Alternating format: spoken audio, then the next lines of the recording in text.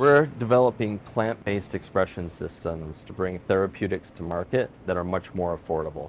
I'm Tom Brutnell. I'm the CEO of BioPharma Greens.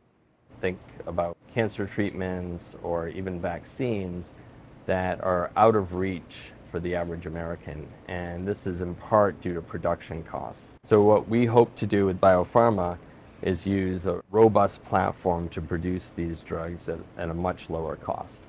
There's many different expression systems. They've been worked on for decades, but no one's really focused on the plant side of things. So these are a couple of the different lettuce varieties that we're working with for one particular protein.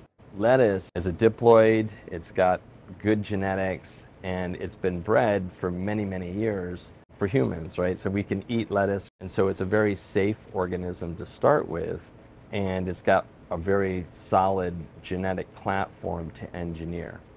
The idea is we're going to focus on the plant, engineering the plant genetics to optimize the production of these therapeutics.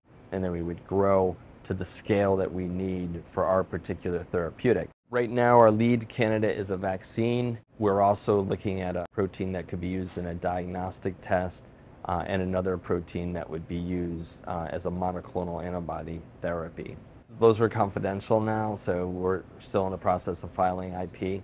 A vaccine, we've calculated we would need about 2 heads of lettuce to get into a clinical trial. But if we're using a growth hormone, we may need, close to an acre of material to produce it in that quantity. Lettuce is one, but we're also considering some other plant systems for production. We grow the plants. We use a process known as agroinfiltration. So we introduce a bacterium that contains the gene we want into the leaf cells. That bacterium will introduce a gene into those plant cells, and then it'll co-opt the plant cells to produce the protein that's in the vector we give it. So that means we can produce very large quantities of a single protein in every cell of this leaf that are transformed with that bacteria. So we can go from our DNA template to having milligram quantities of protein in 3 to 5 days. So that's a very rapid iteration. So after about 5 days, we'll go in and just cut off all the lettuce, and we extract it in a relatively straightforward extraction protocol. And then we would purify it like you would purify any other therapeutic in a production system. Any protein that you want to produce in large quantities quickly, this is a potential system.